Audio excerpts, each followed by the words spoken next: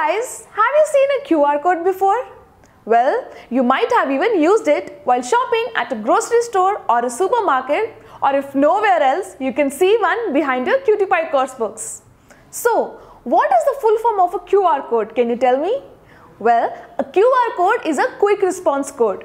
It is used to read the piece of information and then pass it on to your mobile devices. Sounds interesting. So why not we use the QR codes in our QtPi projects? Well, we can use the QR code to connect the Android devices to the QBrick. By just one click, we can scan the QR code of the QBrick and then the connection is done.